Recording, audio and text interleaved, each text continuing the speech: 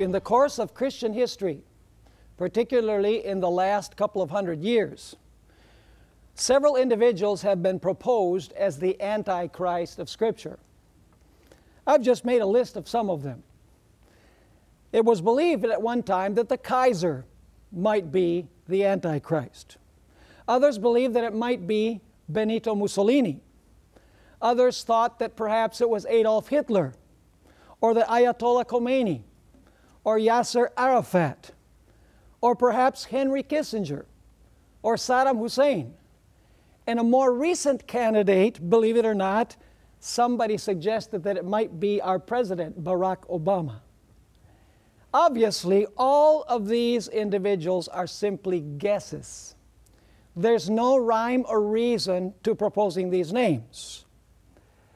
But we don't need to guess, because the Bible tells us very clearly when the Antichrist system was going to arise, where the Antichrist system was going to arise, and what the Antichrist was going to be like. So if we go to the Bible, we're going to be able to answer those questions fully and completely.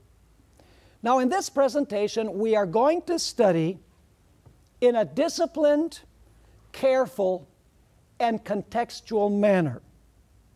There will be no guesswork. I'm going to use what is known as the historical flow method.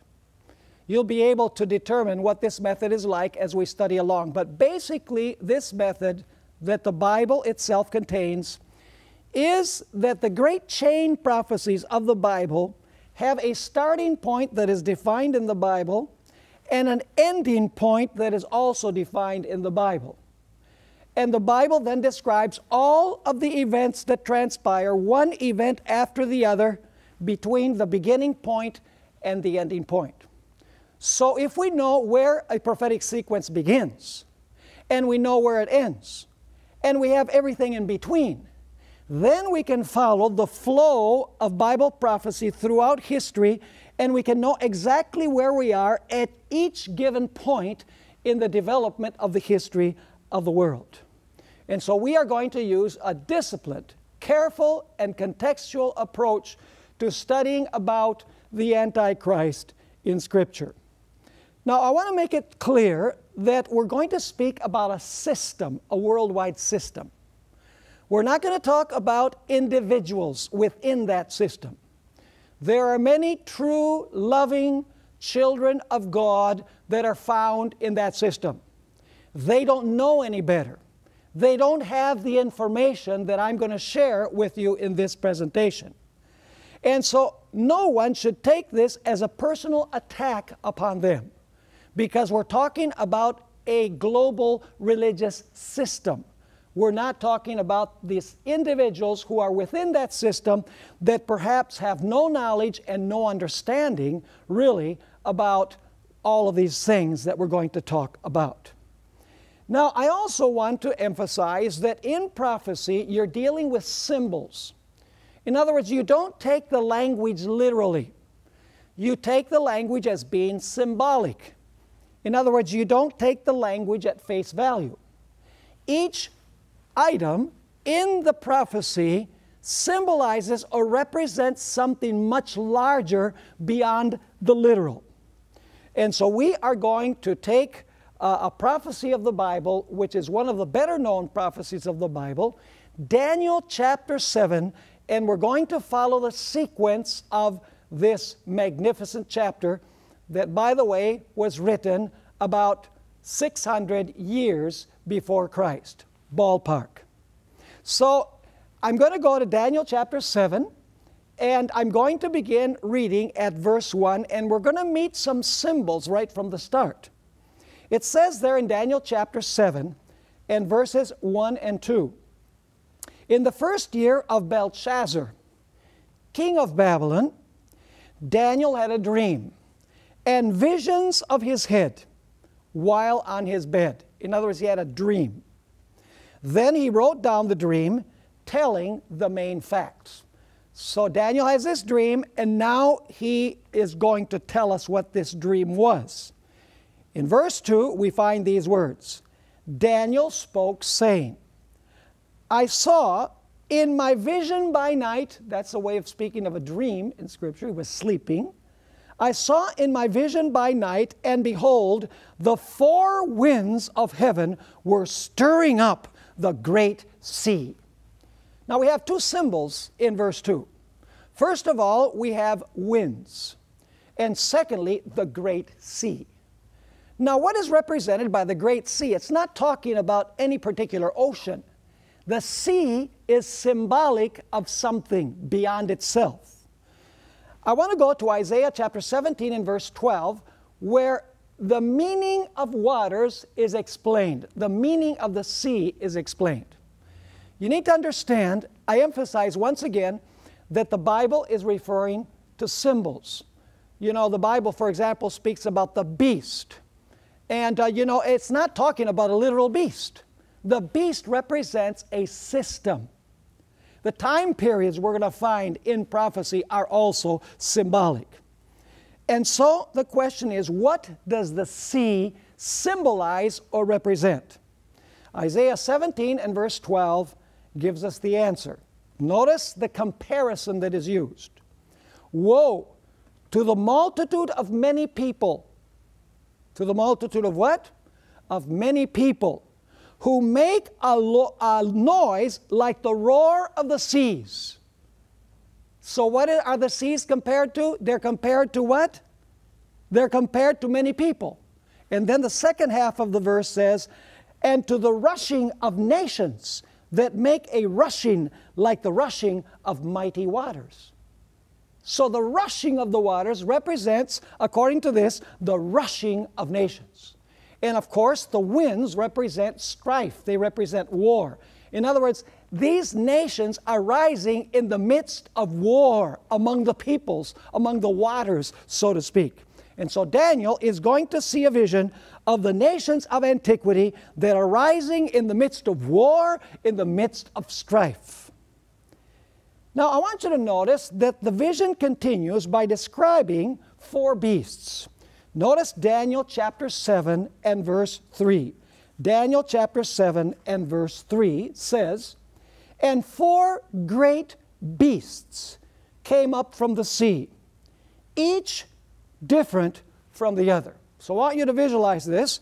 Daniel sees this strife among the nations, wars and rumors of wars, and now he sees four beasts rise from the sea, one right after the other. Now, what do the four beasts represent? The Bible tells us. The very chapter that we're studying tells us what the four beasts represent. We're told in Daniel chapter 7 and verse 17, those great beasts, which are four kings which arise out of the earth. So the four beasts represent four kings, and of course kings rule over what? They rule over kingdoms. So it's just not an individual king. They are kings that rule over kingdoms. Now, the Bible very commonly uses beasts as symbols of nations. And we do the same thing in these days. For example, what is the beast that represents the United States? An eagle. What is the beast that represents Russia? A bear. What is the beast that represents England? A lion. What is a beast that represents China? A dragon or a serpent. So even today we use beasts as being symbolic of what? Symbolic of nations. So these four beasts represent four kingdoms or four nations that arise one right after the other. Now let's take a look at these four beasts. The first beast we're going to find a description of in Daniel chapter 7 and verse 4. And we don't have time to study all of the details. I just want you to have clear in your mind the sequence of powers that we have here, the order of the powers. It says there in Daniel chapter 7 verse 4, the first was like a lion and had eagle's wings. It can't be England because this is way back in the Old Testament. So there was another nation that had a lion as a symbol. So it says the first was like a lion and had eagle's wings. In the Bible, wings represent speed of conquest because the eagle is a very swift bird and it's a bird of prey, incidentally. It continues saying in verse 4, I watched till its wings were plucked off, and it was lifted up from the earth and made to stand on 2 feet like a man, and a man's heart was given to it. In other words, its wings were plucked, which means that it was going to lose its what? It was going to lose its dominion, or it was going to lose its power. Now the question is, what kingdom is represented by the lion? We don't have to guess. Because this historical sequence begins in the days when Daniel lived. So the question is, what kingdom was ruling the world when Daniel lived, where this prophecy begins? It was the kingdom of Babylon. Incidentally, do you know that the ancient city of Babylon has been excavated, and they found that at many of the entrances into the city of Babylon of antiquity, Nebuchadnezzar had made sphinxes with heads of lions. So the lion is very closely identified with Babylon. In fact, in Jeremiah 51, Nebuchadnezzar is referred to as a lion, and he was the king of Babylon. And so we know where the starting point is for this prophecy.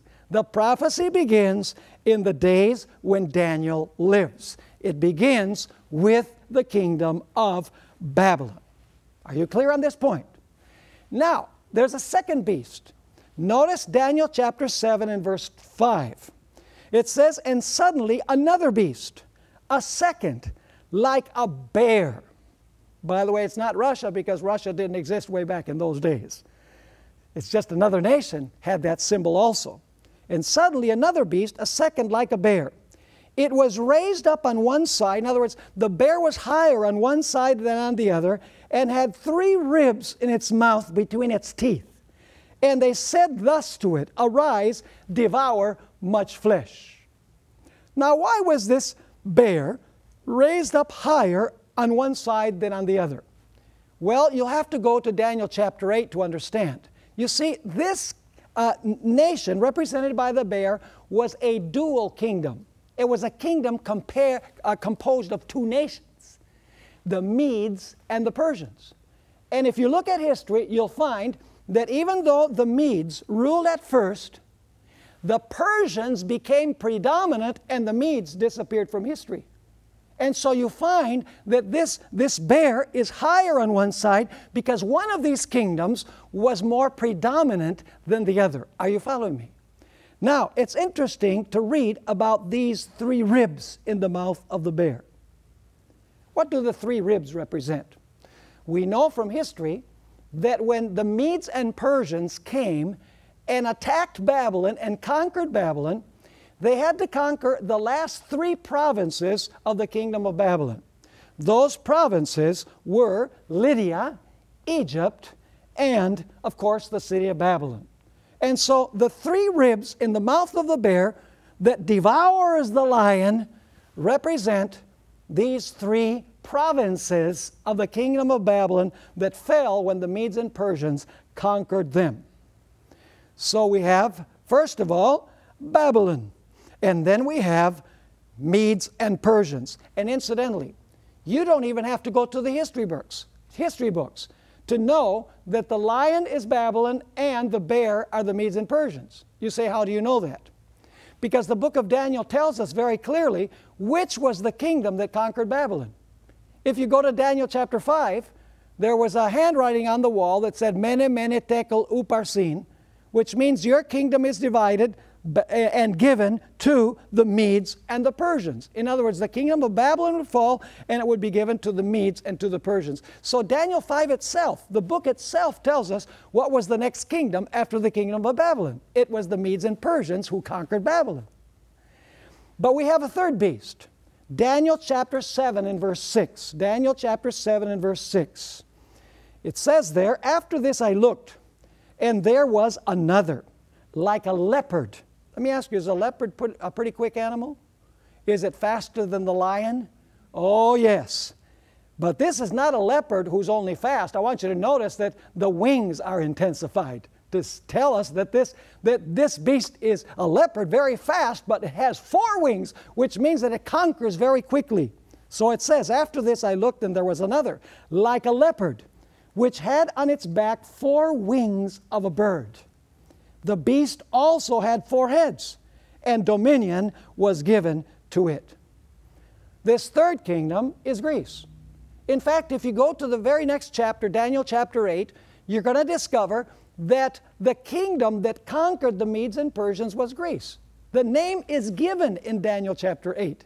So you don't even have to go to the history books to know who the first 3 kingdoms represent.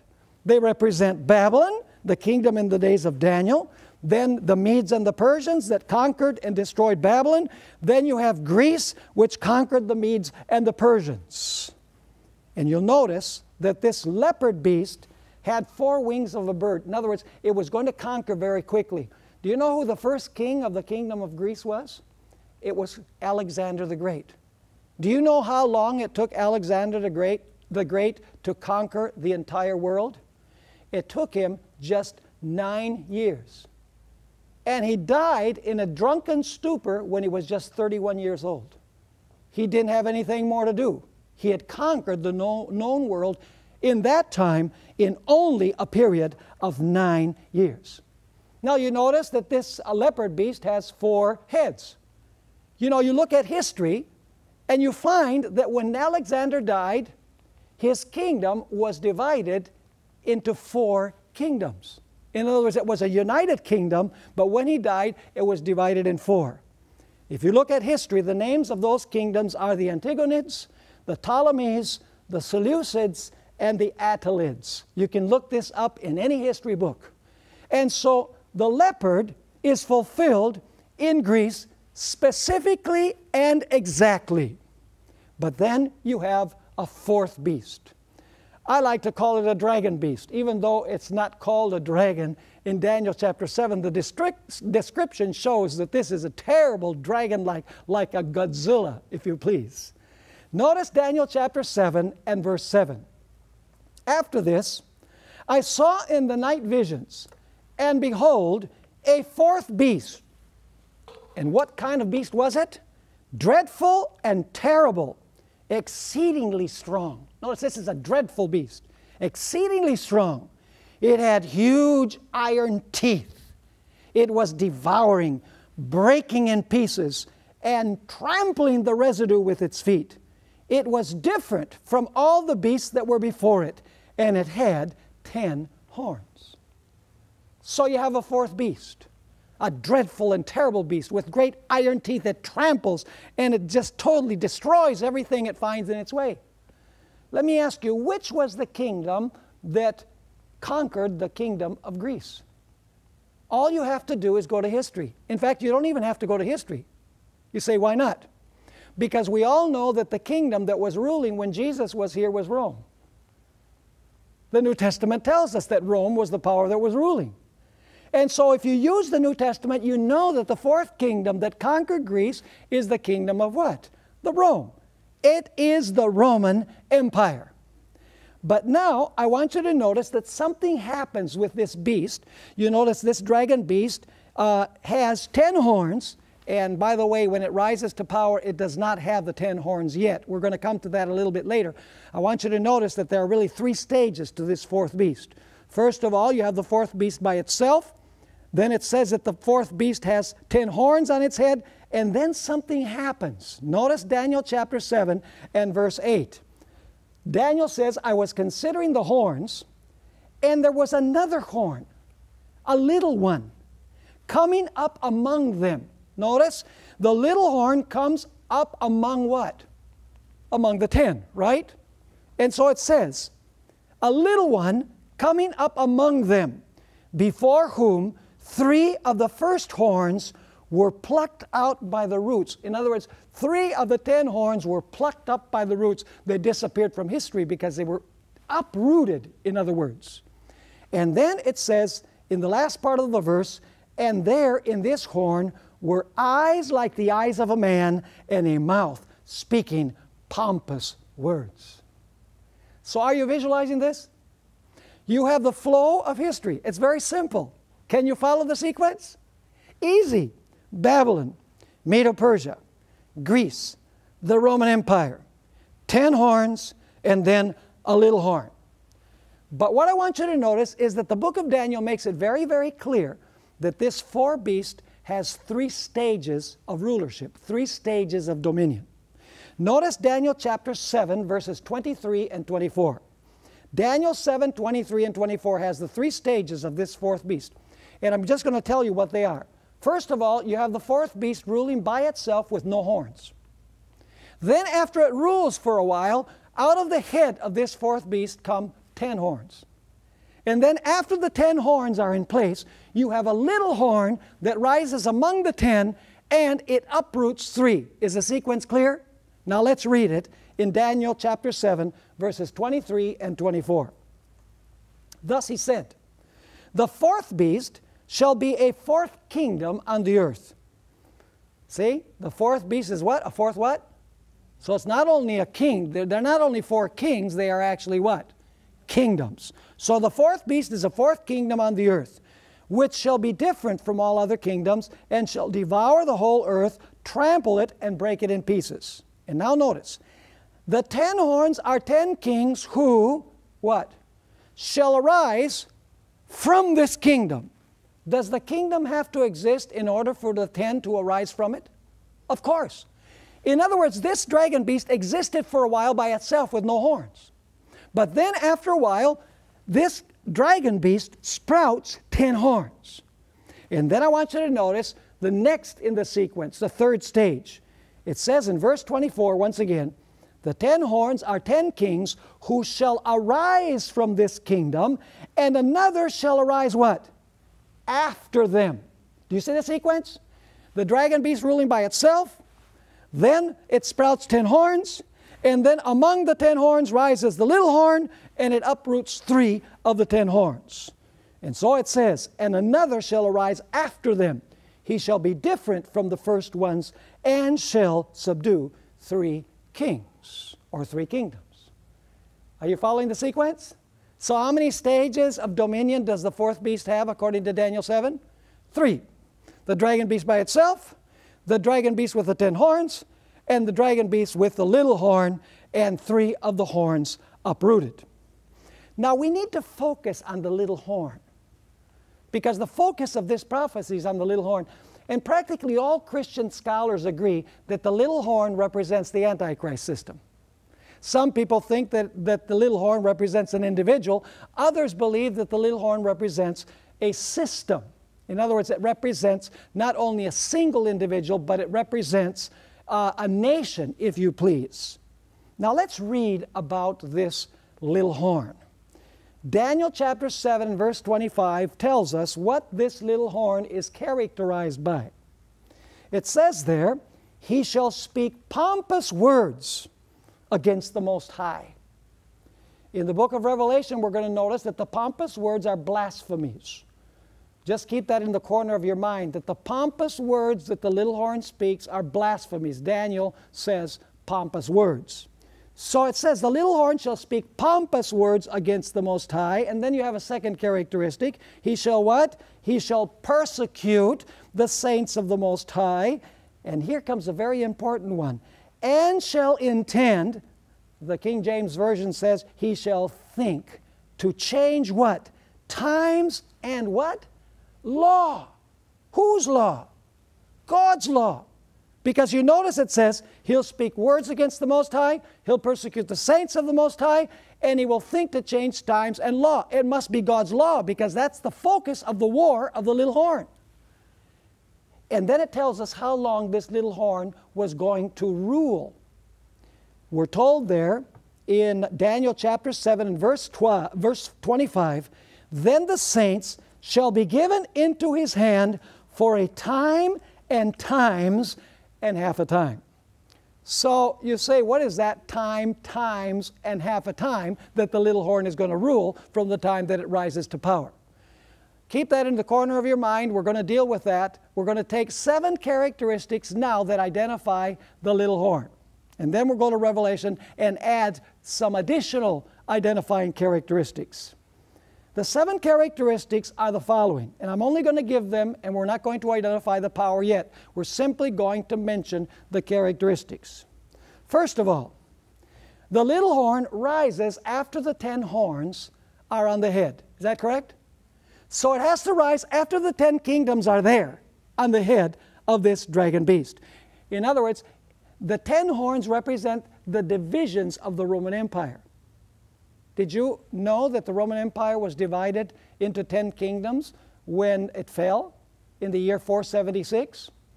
The Bible tells us that, that Rome was not a united kingdom forever. It actually was divided into 10 kingdoms, and the nations of Europe today are the result of the divisions of the Roman Empire. You look at the nations in Europe, they all speak a different language, they all have a different culture, they have different geographical territory, they have different cultural customs. In other words, each nation in Europe was the result of these invasions by the barbarians from the northern sector of the empire that carved up the empire into 10 divisions. And by the way, the Roman Empire was divided finally in the year 476 when the last emperor was deposed from his throne. His name was Romulus Augustulus.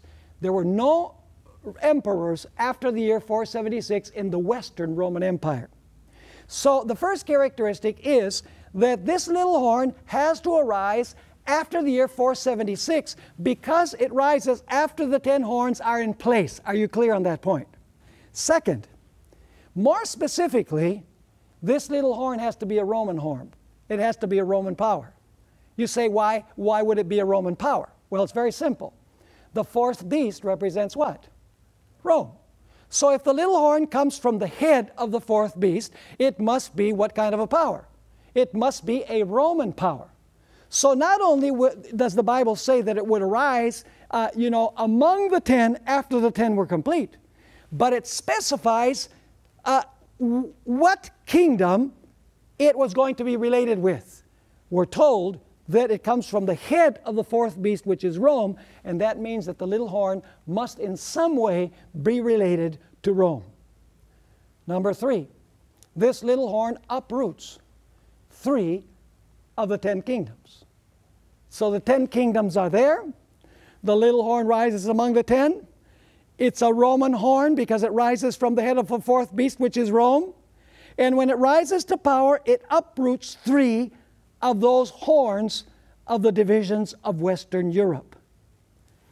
And then we're told that it speaks blasphemies against the Most High. So we're going to have to identify what blasphemies are. Then we're told that it persecutes the saints of the Most High. In other words, it is a persecuting power against God's faithful people. Then we're told that this is a power that thought it could change even God's holy law in some way. And finally, it is a power that rules for time, times, and half a time. Now let me explain something about time, times, and half a time. In the book of Daniel, the word time or times refers to years. You say, how do we know that? Because in Daniel chapter 4, the Bible says that Nebuchadnezzar for 7 years went somewhat insane. And we're told that 7 times passed over Nebuchadnezzar. That basically means that he was insane for how long? He was insane for 7 years, but it's expressed as 7 times. So, time, times, and the dividing of time means time is 1 year, times, which is the dual in Hebrew, when it doesn't have a qualifying number, it means 2. Time is 1 year, times is 2 years, and half a time is half a year. So you're dealing with 3.5 years. And every Bible scholar agrees that time, times, and the dividing of time is equivalent to 3.5 years. But just remember something. In the Bible, in prophecy, we're dealing with symbols. We're not dealing with literal time. We're dealing with symbolic language. The lion is a symbol, the bear is a symbol, the leopard's a symbol, the sea is a symbol, the wings are symbols. So the time period must also be what? It must also be symbolic. Now the Bible year, and I don't have time to go into all the verses, I can just mention, for example, Genesis chapter 7:11 compared with Genesis 8 verses 3 and 4 clearly shows that the biblical month has 30 days. Now if the biblical month has 30 days, let me ask you then, how many days would the year have? All you do is multiply 30 times what? 30 times 12. 30 days times 12 months gives you how many? 360 days in 1 year. But you're dealing with how many years? You're dealing with 3.5 years. And so you have to multiply 3.5 times what? Times 360 days each one of those years. And so the result is how much? 1,260 days. But in prophecy, days are equal to what? Days are equal to years. So in other words, this power from the moment that it arose, it was going to rule for a period of 1,260 years. It was going to be the longest ruling power in this prophecy of Daniel chapter 7. Now you say, who does this power represent? Let me just qualify what I'm going to say for a moment. There's only one power in the world that fits every single one of these specifications that we find in the prophecy, these 7 points that I've mentioned, and that is the Roman Catholic papacy. Now, I ask you to please bear with me. Don't shut off the DVD player at this point. No matter how painful it might be to you, don't shut off the DVD. You need to listen to the entire presentation, and then you can make a decision whether this is true or not. I want you to understand that I'm talking about a system. I'm not talking about individuals. I mentioned this before. There are many sincere, loving Christians in the Roman Catholic Church. In fact, I believe that probably most of God's true people are in the Roman Catholic communion. They don't know any of these things. They don't know anything better. They love the Lord with all of their heart, and they serve the Lord to the best of their knowledge. So we're not casting a reflection upon individuals who belong to this system. We're talking about the system itself, because the Bible is not talking about individuals. It is talking about a system. Are you understanding what I'm saying? Now let's take a look at these 7 characteristics to see how they are fulfilled in the Roman Catholic papacy. First of all, let me ask, did the papacy rise to power after the Roman Empire had been divided into 10 kingdoms? Just read the history books. Absolutely. The Roman Empire, as I mentioned, in the year 476, had been divided into 10 kingdoms. And then, in the year 538, shortly thereafter, the emperor said that the Pope would be Lord in the eastern and the western sector of the Roman Empire. And so prophecy is very clear that the papacy arose after the 10 kingdoms were in place. Let me ask you this, the second characteristic. You remember that the little horn rises from the head of the fourth beast, which is Rome. So must the little horn have something to do with Rome? Yes. So what is the papacy called? It is called the what Catholic Church? It's called the Roman Catholic Church. Where is its capital city? In Rome. Let me ask you, what is its official language? Latin, the language of Rome. And if you look carefully at the organizational system of the Roman Catholic Church, the names are different, bishop, archbishop, cardinals, and so on, but it reflects practically identically the organization that existed in political Rome. The Roman Catholic papacy simply inherited it, and they changed the names. You know, you can read books by Malachi Martin, and he'll tell you, he was a Jesuit. He died several years ago, but he himself says very clearly that, you know, the Roman Catholic papacy actually is a Roman power that arose after the 10 kingdoms were in place. Now, the third characteristic is that the little horn would uproot 3 of the 10 horns. Now, in Europe today, there are nations that descend from 7 of these 10 horns. But there were 3 nations that were heretical. In other words, they believed that Jesus was a created being. They followed a theologian by the name of Arius. And therefore the papacy used its influence upon the civil power to uproot these 3 rebellious kingdoms.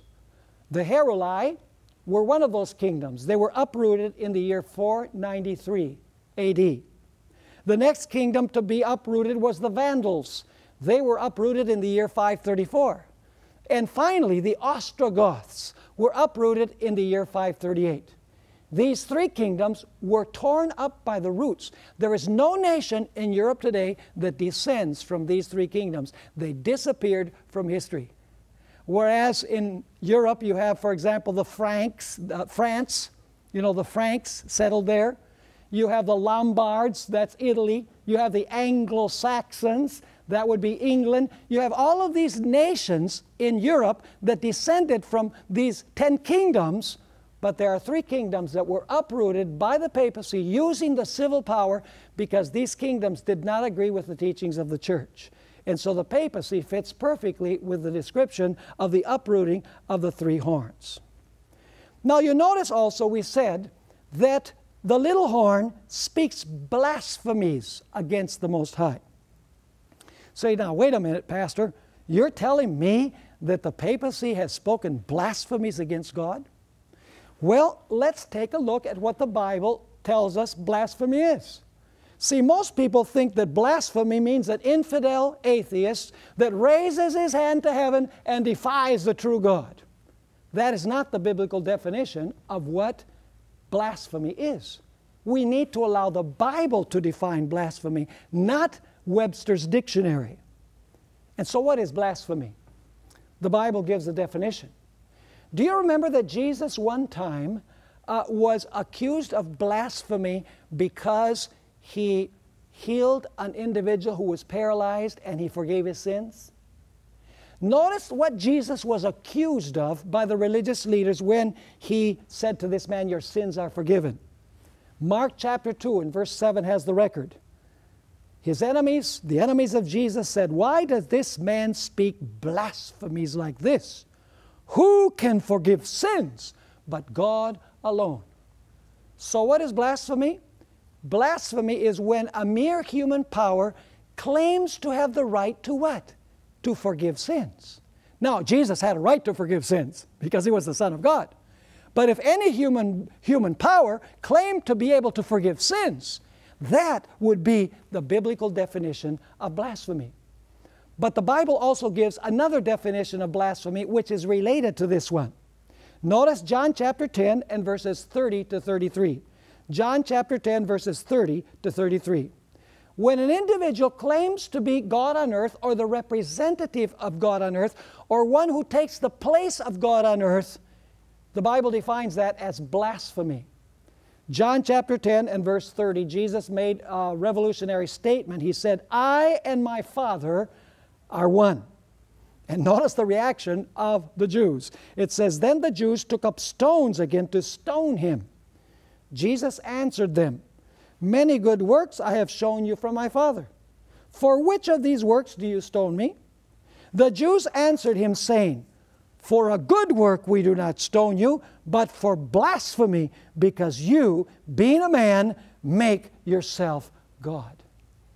Jesus claimed to be the representative of God on earth. He represented the Father. And so anyone who claims to represent Christ on earth, to take the place of Christ on earth, would be committing what? Would be committing blasphemy. And you know what? The Roman Catholic Church claims that it has the right to forgive sins. And it also calls the Pope by a certain name, Vicarius Filii Dei, which means vicar of the Son of God. The word vicar means one who takes the place of the Son of God. And so these characteristics of blasphemy fit the Roman Catholic papacy perfectly. And then you'll notice the next characteristic, and that is that the little horn would be a persecuting power. You might be aware that both Pope John Paul II and Pope Francis I have apologized for the many individuals who were slain by the Roman Catholic system. In fact, John Paul II wrote a long apology to all of those who had been slain by the Roman Catholic Church because they believed differently than the Church and they practiced differently than what the Church taught. In fact, in a very interesting event that happened just recently, Francis I visited Torre Pellice in the northern sector of Italy, the Piedmont. You know, the Waldensians, or the Waldenses as they're called, were just terribly persecuted by the Roman Catholic Church. The Catholic Church tried to eradicate them from history. And Francis I went and met in the church there in Torre Pellice, and he apologized to the Waldensians for the way in which the Roman Catholic Church had persecuted. Certainly the Roman Catholic Church has persecuted many people that didn't agree with the Roman Catholic Church. You know, years ago I had the privilege of visiting the city of Lima, Peru. And I'd always wanted to go and visit one particular place in Lima, and that was what is known as the Palace of the Inquisition. You know, there were inquisitions in 3 specific countries of the Roman Catholic Church, mostly the countries that the Roman Catholic Church mostly dominated. Those 3 places were Colombia, and by the way, in the city of Cartagena, you can go there, and they still have some of the paraphernalia that were used in the Inquisition. The other country was Peru, and they also had an Inquisition in Mexico. So I went to visit the Palace of the Inquisition in the city of Lima, and I want to share with you some very interesting things that happened while I was there.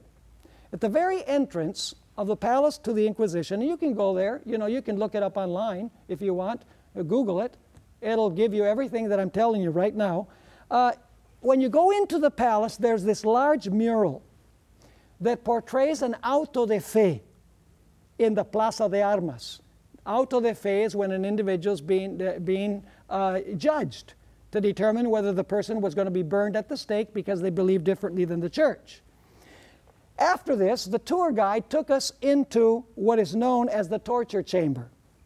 I was amazed at how our young tour guide, she was a young girl, she might not have been more than 22 or 23 years old, described the methods of torture that were used against those who did not agree with the Roman Catholic Church, and how heretics were actually burned at the stake. As she guided us through this chamber of torture, she showed us several different implements that were used to persecute those who did not agree with the church. First of all, you have what is called the strapado. And let me just describe it to you. The victim's wrists were bound behind their back with a rope, and then the loose end of the rope was tossed over a beam that was above the body. The victim would then be raised slowly with the rope, with his hands behind him. He would be raised slowly with his hands behind his back. And then when the victim was high off the ground, the rope was released abruptly. But before the individual reached the ground, the rope was stopped. And so you know what would happen. The shoulders and the arms would be totally dislocated.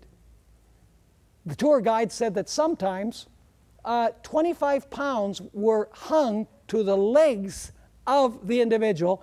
And of course, when they were raised with their hands behind their back with this rope that was over a beam, and then they would raise them and they would release the rope, of course, with the weights on their legs, it was even worse. Their arms were practically torn off of their body because they did not agree with the teachings of the church. Next, as I followed along in the different torture mechanisms that were used, was the whipping post. The tour guide said, you know, individuals who were heretics and did not believe in what the church believed and did not practice what the church practiced, their hands and their feet were placed in stocks, and then they were given a minimum of 50 and a maximum of 200 lashes on their back with a whip, simply because they did not agree with the teachings of the church. And then you take a left turn. You know, I can visualize it right now when I went through this tour. You take a left turn, and on the left-hand side is what is known as the rack. Basically, the victim was laid upon a table, face up, with arms and legs fully extended. The victim's ankles and wrists were then tied with ropes that were attached to pulleys at the ends of the table. There were wheels at either end of the board that were turned and pulled the arms up and pulled the legs straight out. The wheel was slowly turned, and this pulled the rope tighter and tighter around the hands and the feet until the victim was dismembered. What do you think? I continued the tour. The next implement of torture was the garrote. It was an instrument that slowly strangled the victim. The hands and feet were tied with a rope to the arms and legs of a chair. A noose was placed around the neck of the heretic. In back of the chair was a wheel that worked as a tourniquet. The wheel was slowly turned, and this pulled the rope tighter and tighter around the hands, feet, and neck until the victim was strangled, because they did not agree with the teachings of the church. Waterboarding was next. They actually have, they have illustrations of this there in the torture chamber. An individual was placed on a bench with face looking up, and then their nostrils were pinched, and water was poured through a funnel into the victim's throat. Sometimes a cloth was forced down the throat as well. And pouring water down, the person felt like they were being drowned, actually. Also, I noticed that there were underground tunnels where dungeons had been hewn into the rock. These dungeons went deep under the ground, and they had little cubicles, hardly big enough to fit a human being. And individuals were placed in them for days on end in a cold, dark, black place without the family knowing where they were. All of this, by admission of the tour guide, was done by the Roman Catholic system against those who did not agree with the church in their belief and in their practice. There were some people who were lucky, and that is they were taken to the plaza and then they were burned alive. Probably better to be burned alive than to be tortured with all of these implements. Are you following me? So let me ask you, did the Roman Catholic system persecute the saints or those who did not agree with it? I wish I could tell you something different. It's no reflection, if you're a Catholic, it's no reflection on you personally. I know that you would never do anything like this, but the system did it.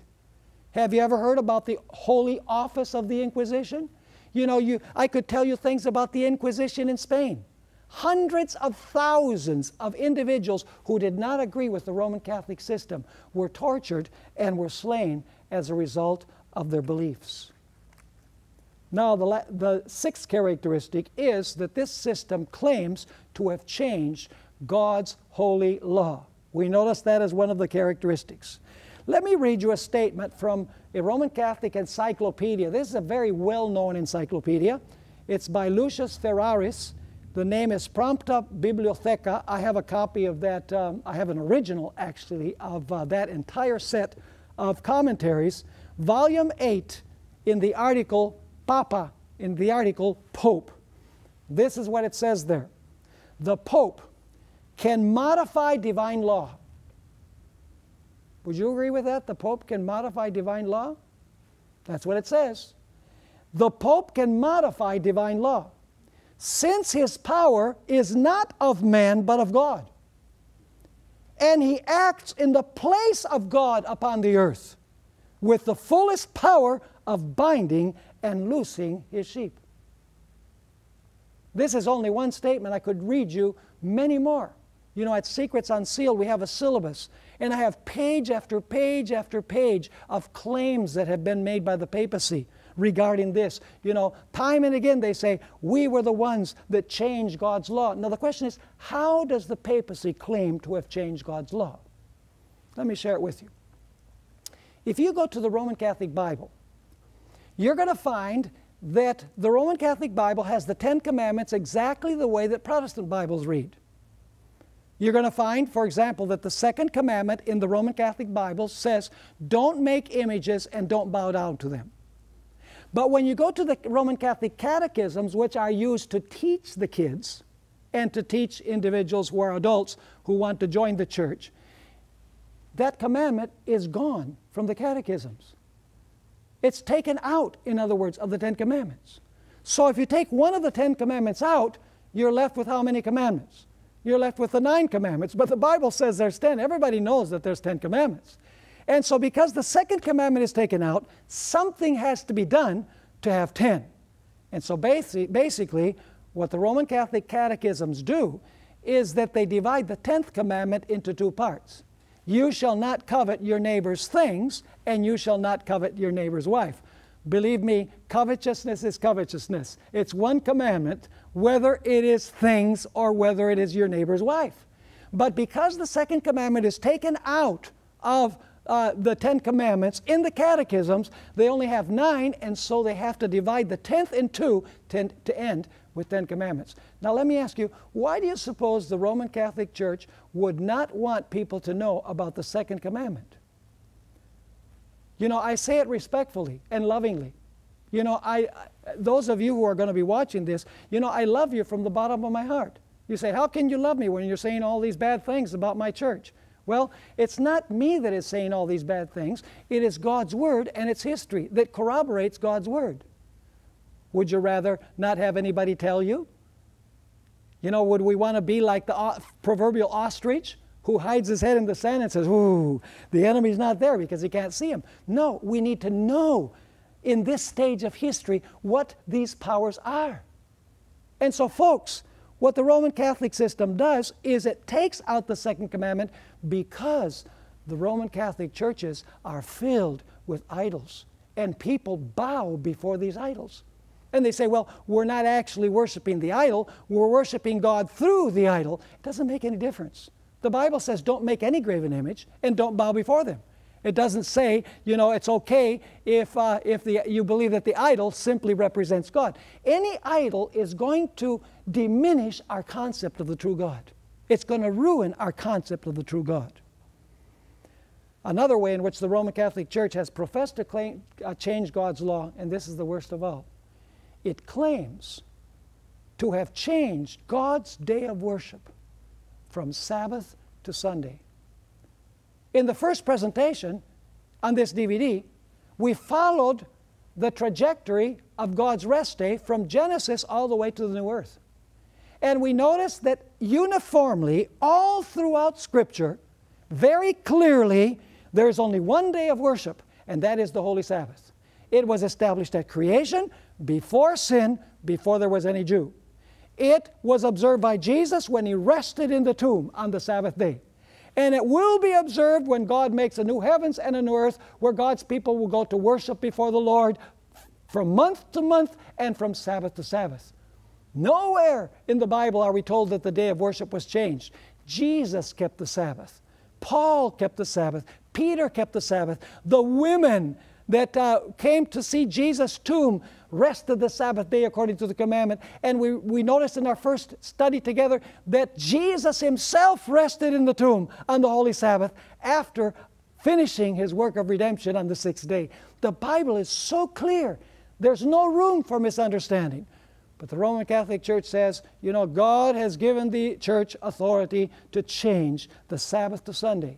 Once again, I'd like to mention that at Secrets Unsealed, I have a syllabus that has page after page after page after page of statements from Roman Catholic scholars, popes, archbishops, cardinals that say the Roman Catholic Church, by the authority that God gave it, has changed the day of worship from Sabbath to Sunday.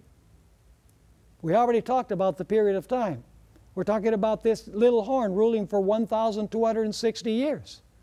You look at the history of the Roman Catholic papacy, we don't have the time to go into all of the details, but it ascended to power in the year 538 when the Emperor Justinian proclaimed that the Pope was Lord in the East and in the West. And exactly 1,260 years later, in 1798, General Berthier of Napoleon Bonaparte's armies entered the Vatican, went into the Sistine Chapel where Pope Pius VI was celebrating Mass, the anniversary of his coronation.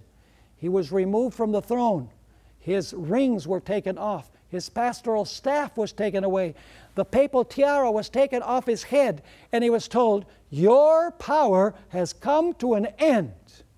And he was taken as a prisoner, where he died in exile in France. At that moment, the power of the papacy to control the state was gone. And we're going to come to some very interesting details about that a little bit later. So the time period fits the papacy perfectly. It ruled from 538 to 1798 exactly the way the prophecy specifies. I've only given you 7 characteristics, but really I have 15. But because we don't have the time, I won't mention the other 8 that I have. Now we must go to another prophecy that complements this prophecy. In other words, this is a prophecy that is parallel to the prophecy of Daniel 7. But before we do, let's review what we've studied. What is the first kingdom? Babylon. The second kingdom is Medo-Persia. The third kingdom is Greece. The fourth kingdom is the Roman Empire. Then the Roman Empire is divided into 10 kingdoms, the 10 horns that come from the head of the dragon beast that represents Rome.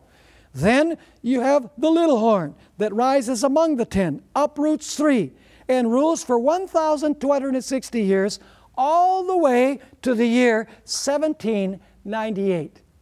So you see, we can follow the trajectory of history very easily. This is a disciplined approach to study Bible prophecy. This is a systematic approach. There's no guesswork involved because you can follow the trajectory of the powers. You know exactly where the starting point is, and you can see all of the steps that come after that without interruption. Now let's go to Revelation chapter 13. Revelation chapter 13, and let's read verses 1 and 2. Revelation 13 and verses 1 and 2. Here John says, "Then I stood on the sand of the sea, and I saw a beast rising up out of the sea, having 7 heads and 10 horns, and on his horns 10 crowns, and on his heads a blasphemous name." Now you're going to see the connection with Daniel 7. It says there in verse 2, "Now the beast that I saw was like a" what? A leopard. "His feet were like the feet of a bear, and his mouth was like the mouth of a lion. And the dragon gave him power, his throne, and great authority." Question: are these the same 4 beasts that are mentioned in Daniel chapter 7? Absolutely. But did you notice an interesting detail? Whereas in Daniel chapter 7, the beasts are presented lion, bear, leopard, dragon, in Revelation chapter 13, they're presented in reverse order. Dragon, leopard, bear, lion. So you say, why in Daniel do you have the order of the lion first, and then the bear, the leopard, and the dragon, whereas in the book of Revelation it begins with the dragon, and then it goes to the leopard, and it goes to the bear, and it goes to the lion? The reason is very simple, folks. Daniel is living in the period of the lion, and Daniel is looking forwards. Whereas John, the apostle who wrote the book of Revelation, is looking backwards. And these kingdoms have already passed. The lion, the bear, and the leopard have passed, and he is living in the period of the what? He's living in the period of the dragon. So Revelation 13 connects very clearly with the prophecy of Daniel 7. Is that clear? But Revelation 13 is going to add some very important details to this prophecy. I want you to notice that the beast falls in the same order as where the little horn falls. Let's review Daniel 7. We have lion, bear, leopard, dragon, 10 horns, little horn.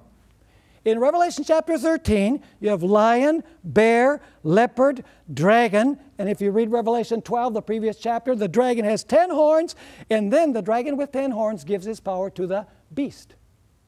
And so the little horn and the beast are located in the same sequence in the prophecy. Are you following me or not? So, the beast is the same as the little horn in the sequence. I'm going to repeat it again because it is extremely important. You have in Daniel 7, lion, bear, leopard, dragon, 10 horns, little horn. In Revelation 13, you have lion, bear, leopard, dragon, 10 horns, and beast. And so the little horn and the beast represent the very same power. But now listen up. Not only do we know that the little horn and the beast are the same power because of the sequence, but we also know because the beast performs the same actions and rules for the same time period as the little horn. Let's notice that in Revelation chapter 13 and verse 7. Revelation chapter 13 and verse 7. This is talking about the beast now. And notice the similarity with the little horn. It says, it was granted to him, that is the beast, to make war with the saints. Is that what the little horn did? Absolutely. And to overcome them. And authority was given him over every tribe, tongue, and nation. What about the blasphemies in the time period of the little horn? Notice Revelation chapter 13 and verse 5. It says about the beast, and he was given a mouth, speaking great things, and what? And blasphemies, the same as the little horn. And he was given authority to continue for how long? To continue for 42 months. You say, that's different. 42 months is different than times and the dividing of time. No, it isn't. What happens if you multiply 42 months times 30 days each month? What is the end product? The end product is 1,260. It's expressed differently, but it's the same time period. And so, we know that the beast is the same as the little horn because they're in the same place in the sequence, and because the beast performs the same actions for the same time period as the little horn. But I want you to notice that Revelation 13 adds a very important detail. And that is that after the little horn ruled for 1,260 years, the Bible tells us that it received a deadly wound. Notice Revelation chapter 13 and verse 10. Revelation 13 verse 10. Speaking about the beast that ruled 1,260 years, it says, he who leads into captivity shall go into captivity. Is this what the beast did? Did the beast lead God's people into captivity? Absolutely.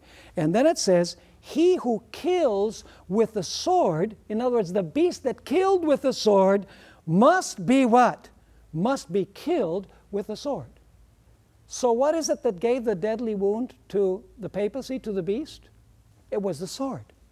Let me ask you, was the deadly wound given when its period of dominion came to an end? It would have to be. Because if it was given later than the 1,260 years, then it ruled more than 1,260 years.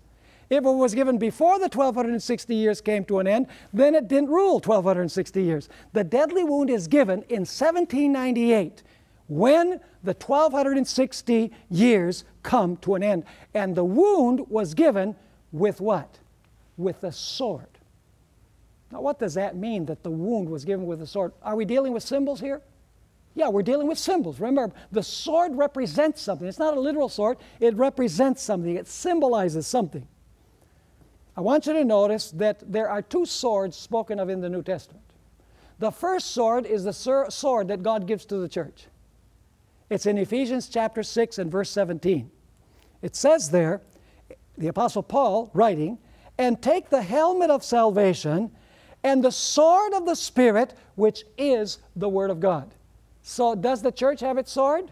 Yes. What is the sword of the church? The sword of the church is the Word of God. And how does the church use that sword?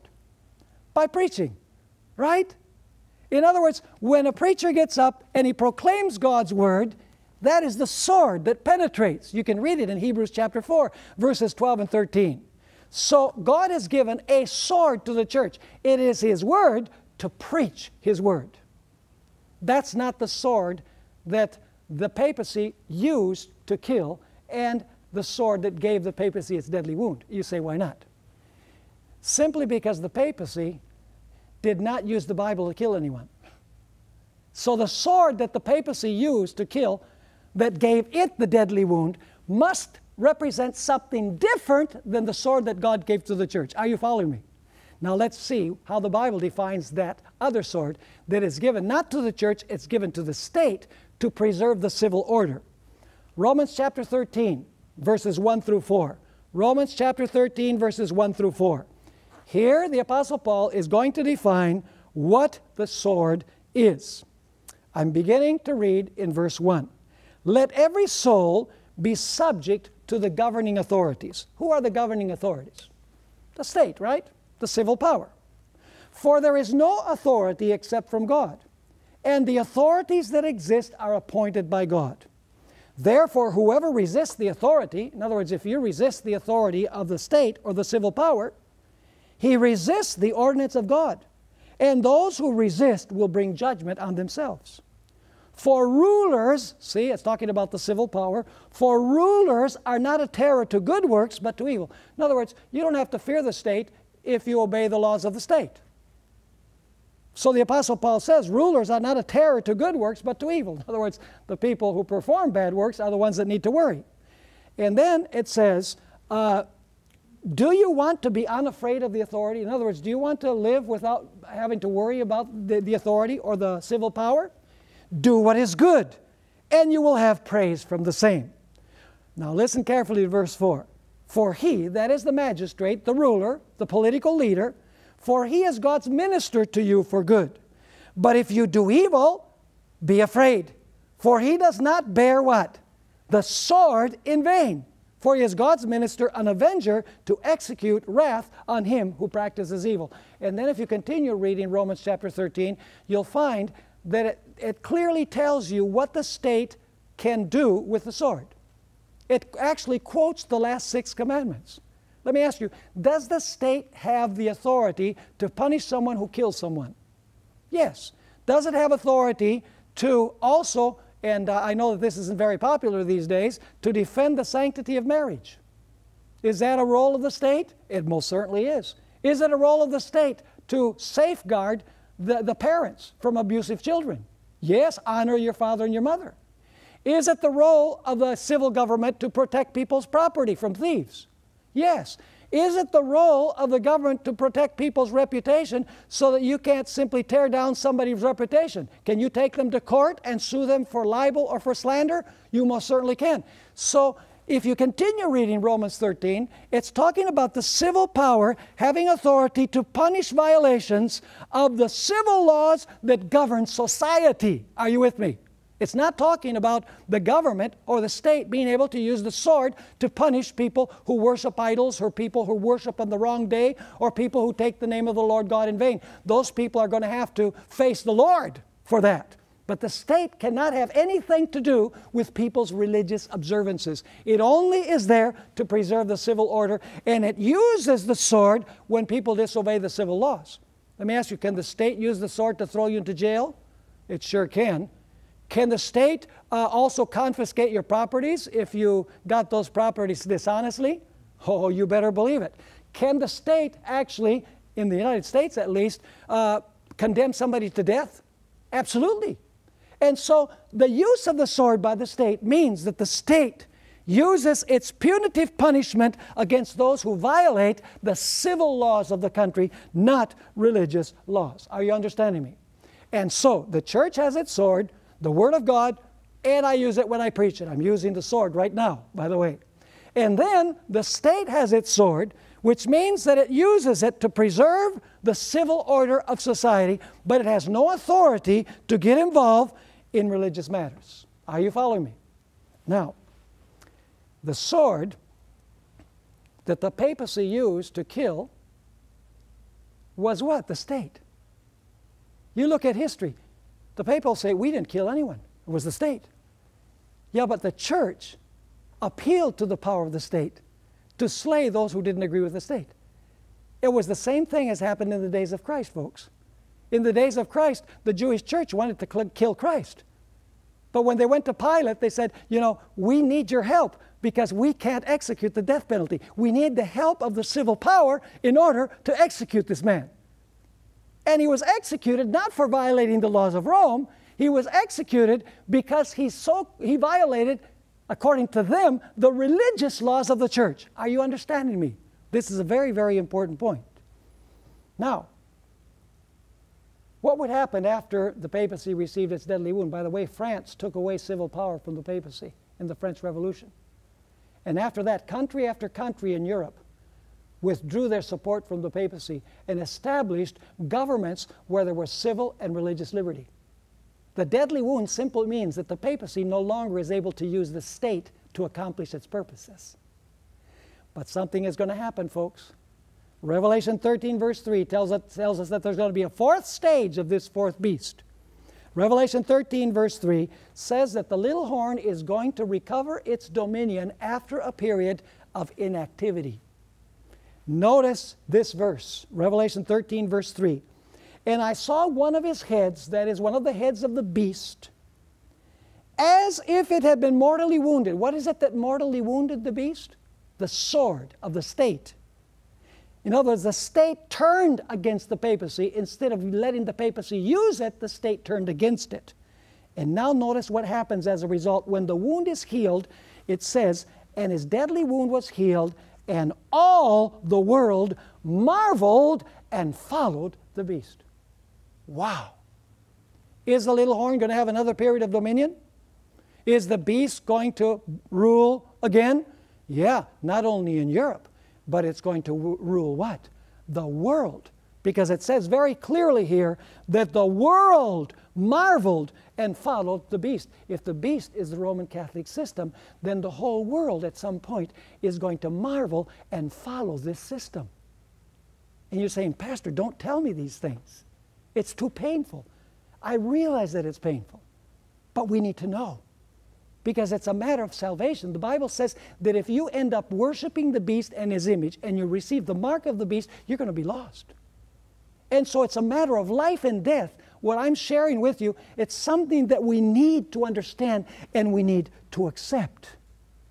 Now the big question is, how will the papacy recover its power? Listen, if the deadly wound means that the sword was taken away from it, what would be the healing of the deadly wound? It would be that it is going to recover what? It's going to recover the sword. It's going to recover the ability to use the state to accomplish its purposes. Are you with me or not? It's simple. Prophecy's simple. It's not complicated. And you say, but how in the world is it ever going to recover the sword of the state? What I'm going to share now is one of the saddest things that I have to share with you. In Revelation 13, verse 11, we find another beast, a second beast in Revelation 13. And I want to read that verse. It says, "Then I saw another beast coming up out of the earth."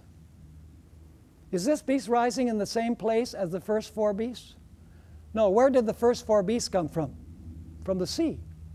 This one comes from where? From the earth. It must rise in a different place. It continues saying, he had two horns like a what?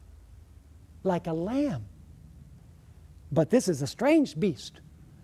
In fact, I call this prophecies Dr. Jekyll and Mr. Hyde, because it says that he has two horns like a lamb, but he ends up speaking like what? He ends up speaking like a dragon. Now the question is, what does this beast represent? Let me share several characteristics, and we don't have time to share all of them. Once again, contact Secrets Unsealed. You'll find our address at the end of this DVD. You'll want to get these materials. They're very, very important. They have many more details than what I'm able to share here with you. It says, "Then I saw another beast coming up out of the earth. He had two horns like a lamb and spoke like a dragon." Now, what does this beast represent? A beast is a what? It must be a nation, right? Would you agree that it must be a nation? It must be a kingdom? Absolutely, because the previous beasts were kingdoms. Now, when does this beast arise? It rises to power when the first beast falls. Because in Revelation 13, verse 10, it says, "He who kills with the sword must be killed with the sword," and the very next verse says, "then." So when the first beast receives its deadly wound, then this beast rises from the earth. So around what date is this power going to arise? Around 1798, when the first beast received its deadly wound. It's going to arise in a different place than in Europe. Incidentally, do you know that the four beasts of Daniel chapter 7, the first two were Asian powers? Babylon and Medo-Persia are in Asia. The next two powers are European powers, Greece and Rome. And by the way, each kingdom moves further west, which would seem to indicate then that the next kingdom would be further west of Rome. Let me ask you, what is west of Rome? Don't tell me the Atlantic Ocean. That's true, the Atlantic Ocean, but there's no kingdom in the Atlantic Ocean. Really, when you cross the Atlantic Ocean, you find what? The United States of America. Is the United States of America a long ways from where those other kingdoms rose? Waters represent multitudes, nations, tongues, and peoples. Were there lots of multitudes, nations, tongues, and peoples here in North America when the settlers came from Europe over here? No, it was very sparsely populated. There were no waters, in other words. By the way, this nation has to be a global political superpower. And you say, why does it need to be a political superpower? Because the Bible tells us that it will command the whole world to worship the first beast. It must have global political power to lead the whole world to worship the first beast.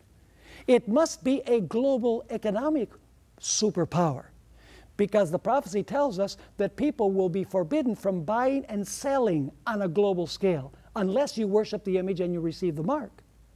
It must also be a global military power, because we're told that anyone who does not agree with this power, this beast has the power to kill them.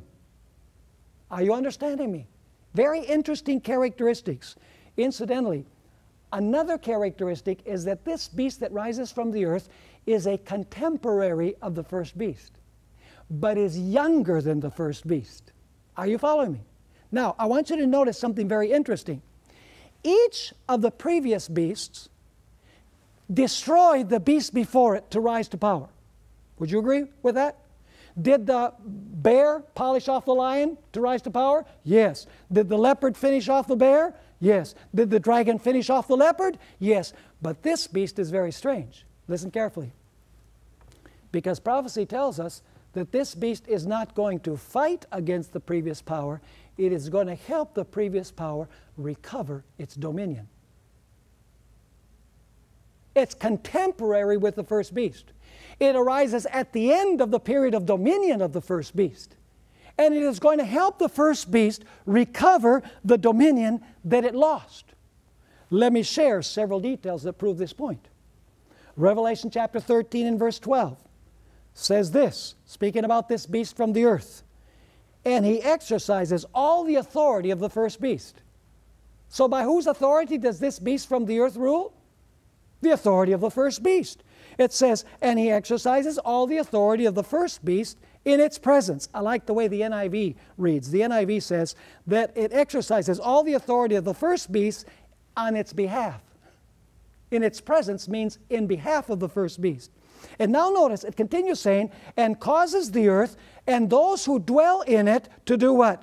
To worship the first beast whose deadly wound was healed. So by whose authority does this second beast rule?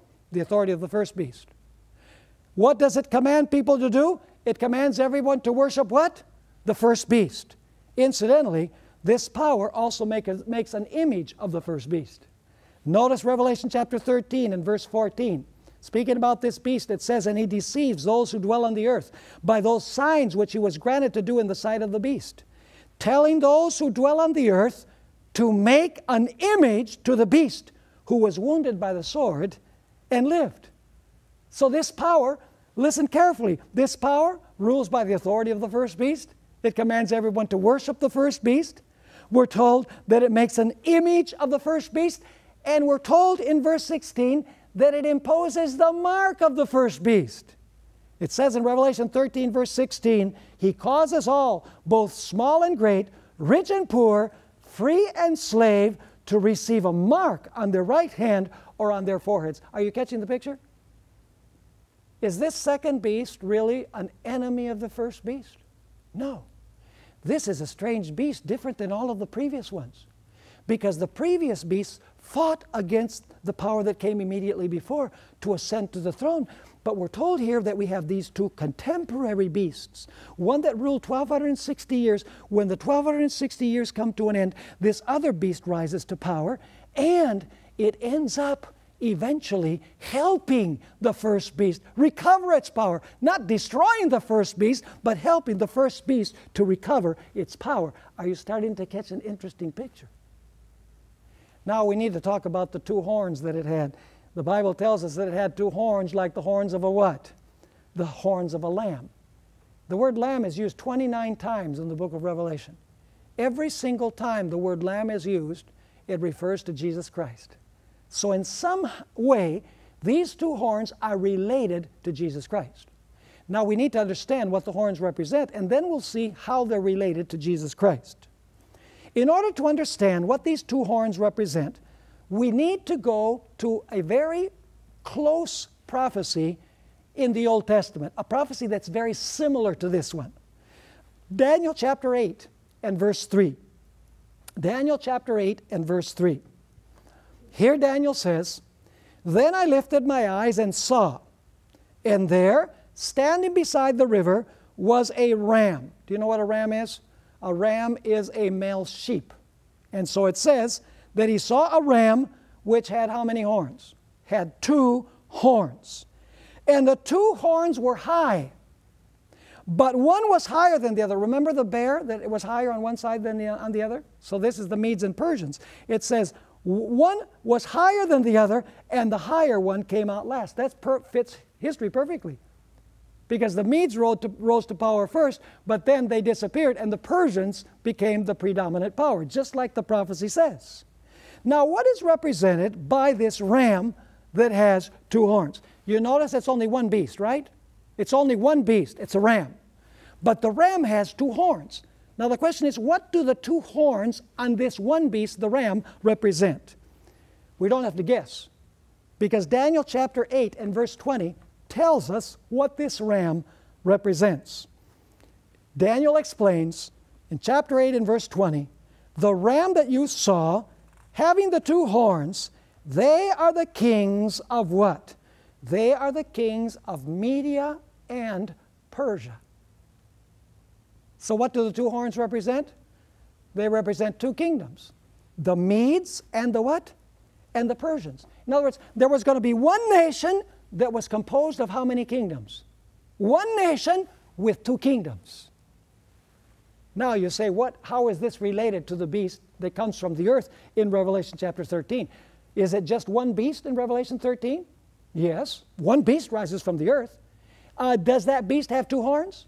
Yes. So must these 2 horns represent 2 kingdoms? Yes. It must mean that this nation is one nation, but it is a nation that recognizes how many kingdoms? 2 kingdoms. And they are the same kingdoms that Jesus recognized, because they are 2 horns like the horns of a what? Of a lamb. So we need to ask, which 2 kingdoms did Jesus recognize? We don't have to guess.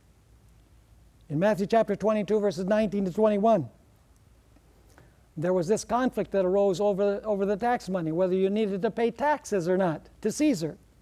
And I'm only going to read beginning in verse 19. Jesus tells those who are there, because they say, should we pay taxes to Caesar or not? And so Jesus says, show me the tax money. So they brought him a denarius. And he said to them, whose image and inscription is this? In other words, whose face is on this coin, and what is the name on the coin? They said to him, Caesar's. And he said to them, render therefore to Caesar the things that are Caesar's, and the things to God that are God's. How many kingdoms did Jesus recognize? Did Jesus the Lamb recognize? He recognized 2 kingdoms. The first would be the kingdom of Caesar, which we call the what? The civil power or the state. And the other kingdom is the kingdom of Jesus, which is his what? His church. So in other words, Jesus recognizes 2 kingdoms. By the way, Jesus clearly taught that these 2 kingdoms must remain separate. Do you remember on the Mount of Temptation that the devil offered Jesus all the kingdoms of the world? Let's read about it. Matthew chapter 4, verses 8 through 10. Again, the devil took him up on an exceedingly high mountain and showed him all the kingdoms of the world. So the devil shows Jesus all the kingdoms of this world. They're the political kingdoms, right? The civil powers of the world. And he shows Jesus their glory. And he said to him, the devil says to Jesus, all these things I will give you if you will fall down and worship me. You can have all the kingdoms of the world if you fall down and worship me. Jesus says, oh yeah, okay, give them to me. That's not what Jesus said. Then Jesus said to him, away with you, Satan, for it is written, you shall worship the Lord your God, and him only you shall serve. Did Jesus accept the rulership over the kingdoms of the world? He did not. Notice John 18 and verse 36. Here Jesus has a private interview with Pontius Pilate. And Pilate asks Jesus whether he's a king. And notice what Jesus answered to Pilate. My kingdom is not of this world. How many kingdoms did Jesus recognize? 2. His kingdom and what? The kingdoms of the what? Of the world. We just noticed it. So he says, my kingdom is not of this world. If my kingdom were of this world, what would happen? Oh, he says, my servants would fight so that I should not be delivered to the Jews. But now, my kingdom is not from here. Are you understanding this? Now listen carefully. Did Jesus recognize that God had placed Pontius Pilate to rule as a civil ruler? Yeah. You remember that Pilate said, don't you know that I have power to release you? What did Jesus say? You would have no power over me if it was not given to you from above. So in other words, was Pilate the civil ruler by the will of God? Yes. Did Jesus accept that kingdom that Pilate ruled over? No, he didn't. Because Jesus said, my kingdom is not of this world. If my kingdom were of this world, my servants would fight so that I would not be delivered to the Jews. But my kingdom is not from here. Jesus always referred to his kingdom as the kingdom of heaven or the kingdom of God. He never appealed to the Roman state to aid him in his mission. He rebuked James and John because they wanted to incinerate those Samaritan villages. When he fed the 5,000, the multitude wanted to crown him king, and he left. And when Peter used his sword to defend Jesus in the garden, Jesus said, put away that sword, because he who kills with the sword will be killed with the sword. Very similar to Revelation chapter 13 and verse 10. Jesus did not come to take over the civil powers of the world. But you know, the papacy in the 3rd and 4th centuries, and I say this respectfully, the devil offered the kingdoms of the world to the papacy, and the papacy accepted the rulership over those kingdoms. So what did Jesus come to establish? Luke 17, 20 and 21 tells us what kingdom Jesus came to establish. Let me ask you, do the laws of the state really change people? No. Look at the mess that our country is in. You can make millions of laws, and people won't obey them because their heart is wicked above all things. So where does the change need to take place? It needs to take place in the heart. Jesus knew that. So he says, it does no good for me to take over the political kingdoms of the world and give laws against climate change and give laws to protect the family and give laws for this and that, because people by their sinful heart are going to do those things anyway. I came to implant the principles of my kingdom in the heart, and then society will change. Not by taking over the political system, but by changing the human heart. Luke 17, 20 and 21. Now when he was asked by the Pharisees when the kingdom of God would come, of course they believed that it was a civil kingdom, he answered them and said, the kingdom of God does not come with observation. In other words, the kingdom of God doesn't come with an external show of power. Nor will they say, see here, or see there. For indeed, the kingdom of God is within you. Let me ask you, would it be proper for the church to receive money from the state for the church to function? No. Would it be proper for the state to tell the church, hey, give us a portion of your tithes? No. Because we have a financial duty to Caesar and we have a financial duty to God, but they are separate, not together. They are two horns, the two kingdoms that Jesus recognized. To the civil power, one responsibility, and to the religious power, the church, another responsibility. So, this nation, which by the way represents the United States, there's only one nation in the world that fits all of these characteristics. It arose in a different place. It's a superpower economically, politically, militarily. It rose when the previous power fell, and it was built upon the idea that in this one nation there are two kingdoms separate from one another. You say, oh really? Absolutely. Let's talk a little bit about the founding fathers of the United States. Even though the founding fathers were not churchgoers, they were well acquainted with the Bible. They also admired Christ and knew all about what had happened to Jesus when the church of that day had appealed to the Roman state to crucify Christ. They knew all about the history of the church in the Middle Ages. In fact, our founding fathers, Jefferson, Madison, Franklin, and others, they frequently mentioned the Inquisition. They knew about the colonial period in North America, in the United States, where only those who belonged to the established church could occupy political office. It was required to attend church on Sunday, and if you didn't, you were fined, you were imprisoned, and in at least 3 states there was a death sentence against those who did not go to church on Sunday. And the tithes were paid to the state, and the state would pay all of the ministers. In other words, there was a mixture of church and state, and there was persecution. Just study the story of Roger Williams. He was persecuted for his views of the separation of church and state, and he had to flee in the dead of winter. It's a fascinating story. Now listen carefully. The founding documents of the United States were the Declaration of Independence in 1776 that affirms that all men are created equal and they have certain inalienable rights, among which are life, liberty, and the pursuit of happiness. In 1787, the Constitution of the United States was ratified. And finally, in 1791, the Bill of Rights, which are the first 10 amendments to the Constitution, were approved.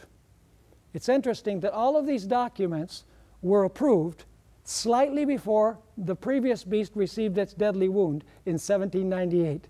One power was about to fall, and the other power was rising at that time.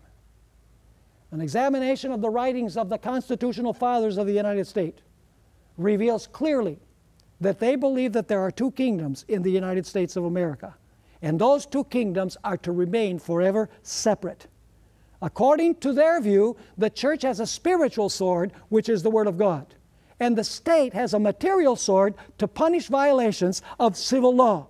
But they clearly said that the state cannot enforce religious observances. In fact, this nation was founded on 2 great principles. One is called republicanism. It has nothing to do with the Republican Party. It is a republic, a system of government that is a republic, that is a representative civil government with its civil sword. And the other one was Protestantism, which represents a religious government with a religious sword, that is, with the Bible. The founding fathers of the United States established a revolutionary system of governance. You know, in Europe, the king was the absolute ruler, and what the king said, that was law. In matters of religion, what the Pope said was law. And if the Pope said jump, you didn't say, I don't want to, you would say, how high do you want me to jump? Because all of the religious power flowed from up down, and all of the civil power flowed from the king down. But the founding fathers established a revolutionary system of government where the people themselves governed themselves.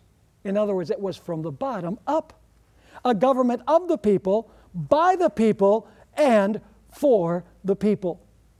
And the founding fathers recognized that there are 2 kingdoms that exist in this nation that are separate one from another. That the state should not infringe upon the church, and the church should not infringe upon the state.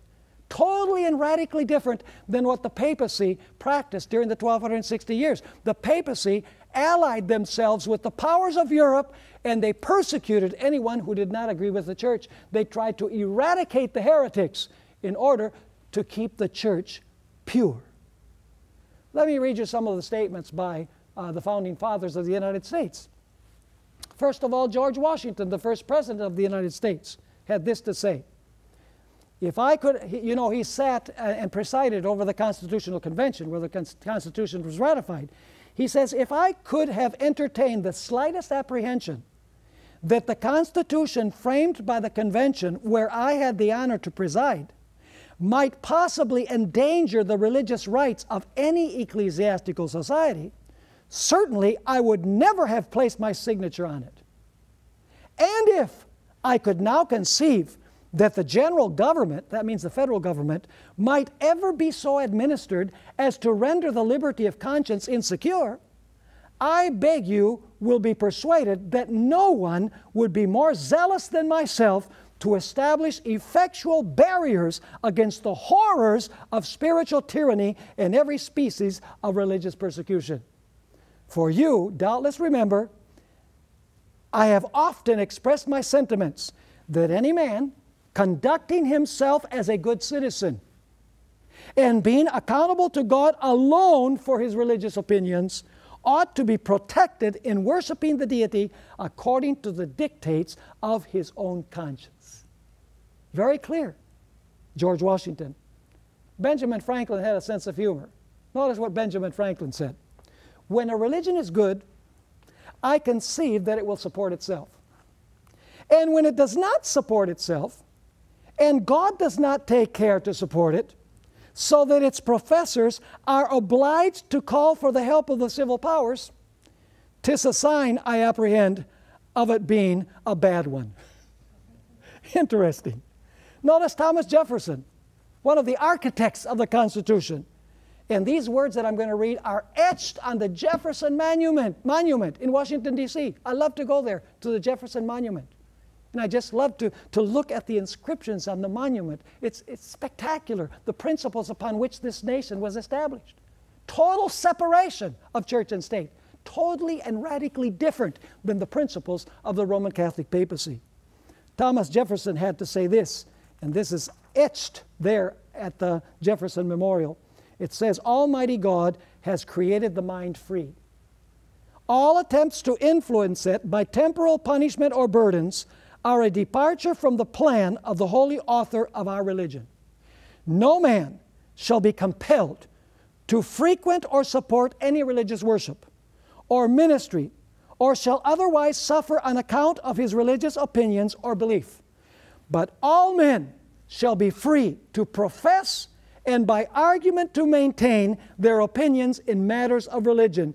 I know but one code of morality for men, whether acting singly or collectively. I'm going to read several other statements from Jefferson. He said, the legitimate powers of government extend to such acts only as are injurious to others. See, those are the last commandments of God's law. And then he said this, it does me no injury for my neighbor to say that there are 20 gods or no gods. It neither picks my pocket nor breaks my leg. Pretty interesting way of expressing it. Here's another one. He said in 1782, it is error alone which needs the support of government. Truth can stand by itself. Jefferson knew the dangers of clergy taking over the political system. He said this in the year 1800. By the way, you can get all of these statements if you contact Secrets Unsealed, plus many more. The clergy, by getting themselves established by law and engrafted into the machine of government, have been a very formidable engine against the civil and religious rights of man. Here's another one, 1813.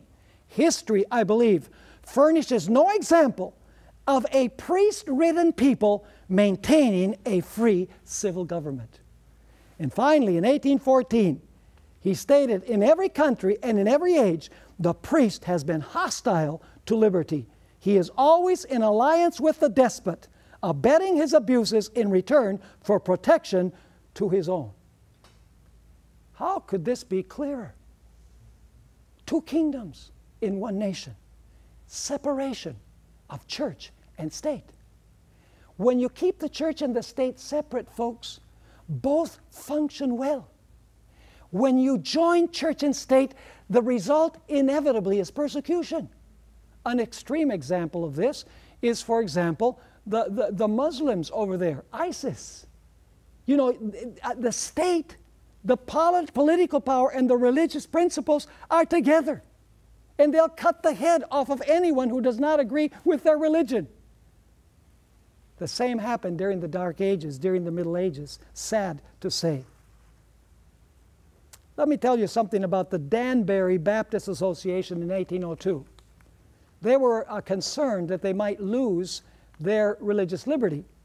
And so they wrote a letter to Thomas Jefferson saying, you know, what guarantee do we have that our religious principles and our conscience is going to be respected? Here is what was the answer of Thomas Jefferson. He said to them, believing with you, that is with the Danbury Baptists, that religion is a matter which lies solely between man and his God, that he owes account to none other for his faith or his worship, that the legitimate powers of government reach actions only and not opinions, I contemplate with sovereign reverence that act of the whole American people which declared that their legislature should make no law respecting an establishment of religion or prohibiting the free exercise thereof. And then he says, thus building a wall of separation between church and state. It's called the wall metaphor. Jefferson clearly believed in a wall of separation between church and state, totally different than what the Roman Catholic papacy believes. So the Roman Catholic papacy believes that the state should support the church, the doctrines and practices of the church. And if the United States ever allows itself to be used by the papacy, the result will be persecution. It will be the healing of the deadly wound. Let me read you a couple of statements by James Madison, another one of the founding fathers. He's called the father of the Constitution, incidentally. Just a couple of statements. He says, there is not a shadow of right in the general government to intermeddle with religion. Its least interference with religion would be a most flagrant usurpation. I can appeal to my uniform conduct on this subject that I have warmly supported religious freedom. And here's another one. We are teaching the world the great truth that governments do better without kings and nobles than with them. That's called republicanism, by the way, letting the people govern themselves. He continues, the merit will be doubled by the other lesson that religion flourishes in a greater purity without than with the aid of the government. That's Protestantism. You know, sometimes I'm lecturing and I say to people, I ask them the question, to how many kingdoms do you belong? So let's suppose that you're citizens of the United States. You're in one nation, right? How many kingdoms do you belong to? 2. Are you church members? Yeah, so you belong to a religious kingdom, right? Do you have a passport? The passport is the blood of the Lamb, right? Let me ask you, if you're a U.S. citizen, are you a member of that kingdom? Yes. Do you have a passport? Of course you have a passport. So you're in one nation, but you belong in that one nation to 2 what? To 2 kingdoms. The first kingdom, you become a citizen by birth. The second kingdom, you become a citizen by the new birth. Notice what John Adams had to say. Well, also one of the founding fathers. Have you ever heard of the Treaty of Tripoli? You have Christians today saying, this is a Christian nation. Let me tell you, folks, this is not a Christian nation. This was supposed to be a nation of Christians. Because a Christian nation would be a violation of the separation of church and state, because it would be establishing a religion. And so in the Treaty of Tripoli, signed on June 10, 1797, and submitted to the Congress, this Treaty of Tripoli said the following: the government of the United States is not in any sense founded upon the Christian religion. And by the way, you know what's interesting? This treaty was sent to the Senate of the United States in May of 1797. And it was read aloud to all of the senators. They were all given printed copies of it. And it was voted unanimously by all of the senators. It was also printed in several papers in Philadelphia. And there was never any complaint from the people saying, hey, what do you mean that this nation was not founded, that this is not a Christian nation? There was no complaints, because they understood that to say that this is a Christian nation is to violate the separation of church and state, because you're establishing a what? A religion. Allow me to say something about the First Amendment to the Constitution of the United States. The First Amendment to the Constitution contains the 2 horns like a lamb: civil and religious liberty, a recognition that there is a state and there is a church in the one nation. Some people say, well, there's no place in the Constitution that says separation of church and state. Not in so many words.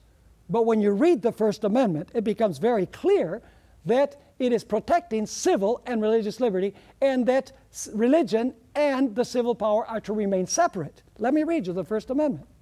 By the way, it's part of the Constitution. You're aware that the amendments are part of the Constitution, right? This is the First Amendment. Congress shall make no law. Now, what part of no law don't you understand? Congress shall make no law respecting an establishment of religion. It's called the first clause of the First Amendment. Congress cannot establish any religious observance. So if Congress, for example, if Congress should say that everybody has to keep Sunday, would that be a constitutional law? That would be unconstitutional, because that would be establishing what? A day of worship. That would be establishing religion. So it says that the state, the Congress, which drafts the laws, cannot establish religion, any religious observance. It says Congress shall make no law respecting an establishment of religion. Notice it doesn't say a religion or a church. It says religion.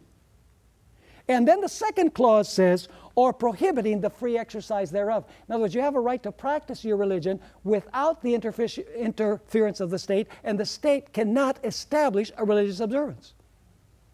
They're called the Establishment Clause and the Free Exercise Clause. Let me ask you, does that separate church and state?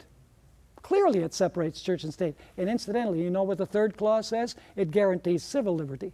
So the First Amendment guarantees religious liberty by forbidding Congress to make any law that establishes religion or that forbids the free exercise of religion.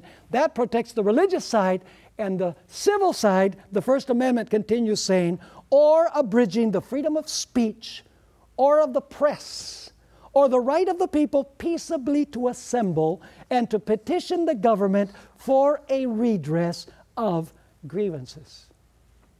Folks, the Bible tells us that at the end, the great controversy is going to be over who you worship. God is the Creator, and God has a sign that He is the Creator. Let's read Revelation chapter 14, verses 6 and 7. Then I saw another angel. This is God's last message to the world. Then I saw another angel flying in the midst of heaven, having the everlasting gospel to preach to those who dwell on the earth, to every nation, tribe, tongue, and people. This is a worldwide message, saying with a loud voice, fear God and give glory to Him, for the hour of His judgment has come. And now listen, and worship Him who made heaven and earth, the sea, and the springs of water. Do you know where that language comes from? From the fourth commandment of God's law. What is the fourth commandment of God's law? Remember the Sabbath day to keep it holy, because in 6 days God created the world and everything that is in them, and He rested on the seventh day. Therefore you are to work 6 and you are to rest on the seventh. So this first angel calls to worship God and brings to view the language of the Sabbath commandment, which we already identified in our first presentation, that the Sabbath is a sign or a seal between God and His people. So let me ask you, if the Sabbath is the sign that we recognize God as Creator, does the beast also have a sign? Yes. Are people going to worship the beast?